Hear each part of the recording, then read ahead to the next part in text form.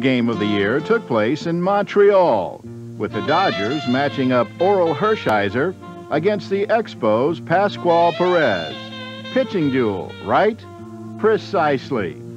But who could have guessed 21 scoreless innings and a 6-hour, 14-minute marathon that showed no sign of letting up? The Pascual pitch hit on the ground to Foley, who will throw Griffin out, and the inning is over.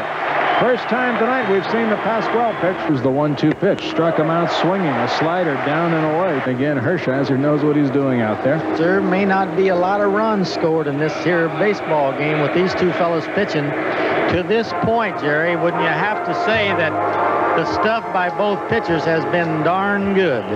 This is true. But while the pitchers pranced like peacocks, the hitters failed to find a way to light the fire. Then in the 8th, the Dodgers lost their starting catcher as Mike Scioscia pulled a hamstring. And 'twas only fair that since the Dodgers lost a key performer, the Expos had to lose one too. There was no joy in Montreal. The mighty Youppi was out.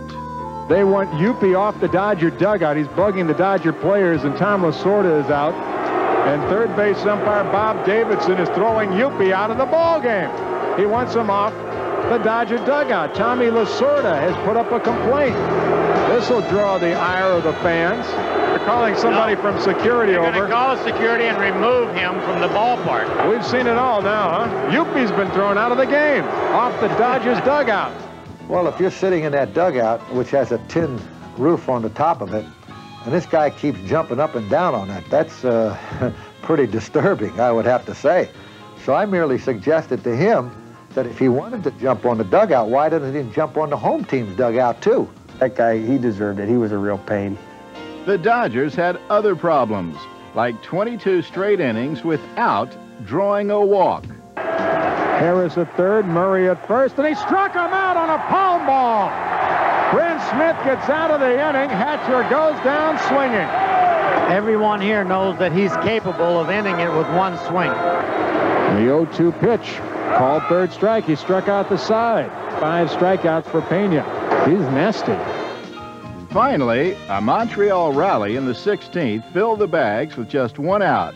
Infield in, outfield in, and visions of bedtime danced in Mike Fitzgerald's head.